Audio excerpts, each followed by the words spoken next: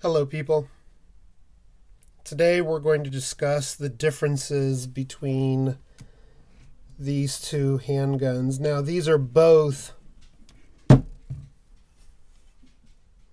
Ruger Mark 1 handguns. This one was manufactured in 1977, and this Ruger Mark 1 was manufactured in 1951. Now, right off the bat, it's obvious the sight profile is radically different. One has a plastic insert and the other one just has a target cut profile.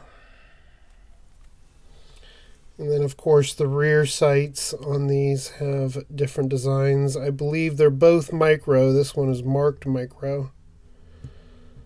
This one just has a slightly different profile to it.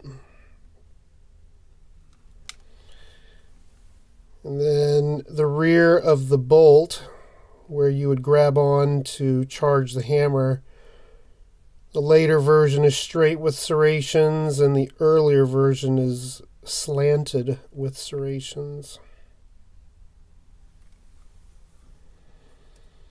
This one's got a blackened bolt, and this one's got a bolt left in the white. And then the last obvious difference here, one pistol has a grip panel with no logo, whereas the other pistol has the opposite grip panel with no logo. And then when we turn these pistols around, we see that this later pistol has the traditional Ruger logo, like most of you are probably familiar.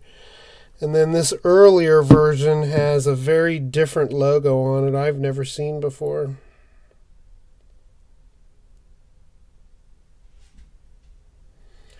They're both really neat handguns.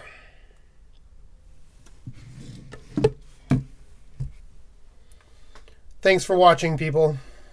Make it a great day.